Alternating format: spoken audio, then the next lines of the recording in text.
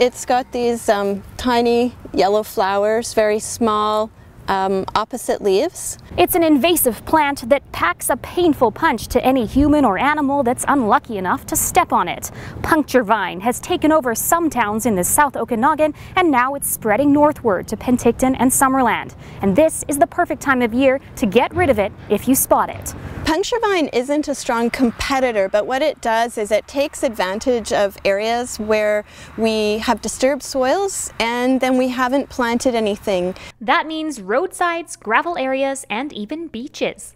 The spines on the seed pod, they can poke right through sandals and go into your feet. They can go into your hands. So you can imagine walking barefoot on a beach or having your children playing at a playground and having the seed pod stick into them. But it'll also go into the paws of dogs or into the mouths of grazing animals. Luckily, it's quick to get rid of, especially if you nab it before the seed pods burst. You want to dig it out, use gloves of course so you don't hurt yourself, and put it into a bag and make sure that it's taken to the landfill where it's going to get properly disposed of. We don't want it to go into yard waste bins or into compost.